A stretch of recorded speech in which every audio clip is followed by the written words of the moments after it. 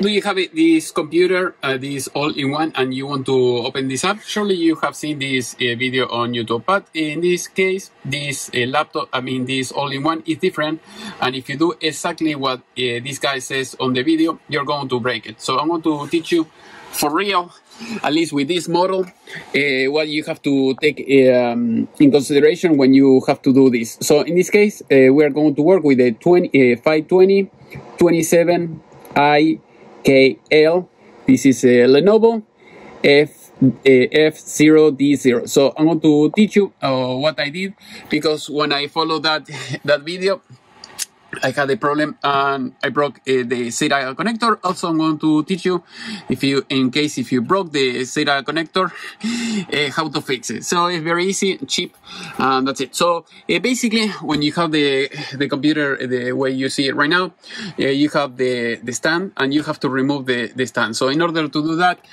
first of all, you have to remove the screws that you see here and here. So here you have 3 screws, and I think you have another one over there. And here, in this case, I had a tape that was covering almost all the arrow that you see here. So basically, what you have to do in order to avoid breaking the connector, you have to push it like that. So when you push it all the way, you're going to eject the DVD, and the DVD is going to be free.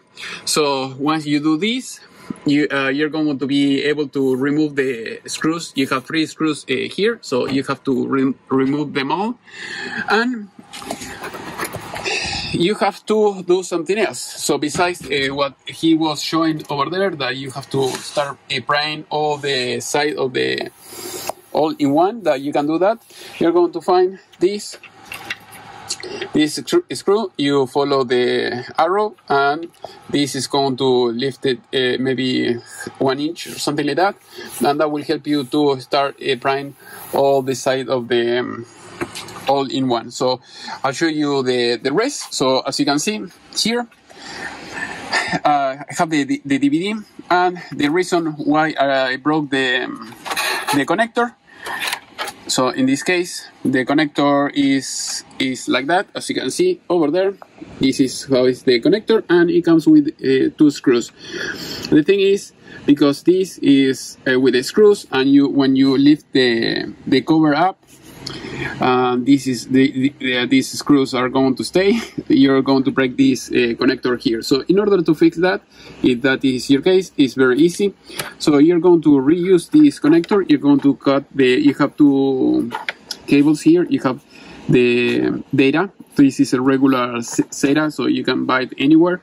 And you have the power. The power is going to be the most difficult to find. I couldn't find it. I found it on Newegg, but they didn't have it in stock, so and I couldn't find it anywhere else. So if you want, you can pause the video and you can see the information here.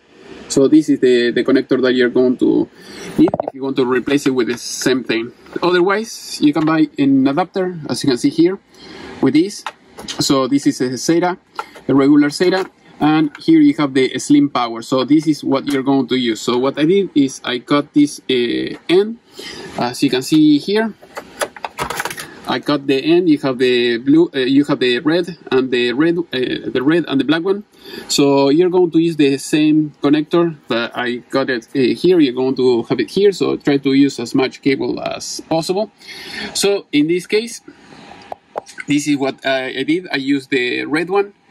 The red one and the white one. So the red one is the positive, and the white one and the yellow is the negative. But in this case, just I use the white one and the red one. So I connect the red one with red, and the black one with the white one, and that's it. And it works just fine. I didn't have any issue, at least for now. So I'm going to show you that this is working. I just plug it in. So you push the button here, and there you go. So it's open just fine. Now what I'm going to do, about RAM, I'm going to put 32 gigs on the website. It says that you can put a maximum 2 of 8, so 16 gigs in total, but I'll give it a shot with 32 and I'll see how it goes. So in case if it works, ask me, and I'll try to do it, show you later. So this is what I have used. So yeah, as you can see, I bought it on Micro Center, but if you need something like that, you're outside of the United States, you cannot find them, whatever. This is the brand, Skill, and just let me know and I can ship it to you. So the good thing about this RAM, this computer, is that you can replace the CPU, so that is cool, and you can add more RAM. That is cool as well. The only thing I don't like is all the plastic and everything. How you have everything that you have to remove. It should be easier. It should be just a few screws like other computers, and take it out, and that's it. So hopefully this was useful. If you have any question, please let me know, and see you next time. All right, you have the cover off. I explained in another video how to remove the cover. So if you have any question, you can go to my channel or just ask me for the link. I'll send it to you.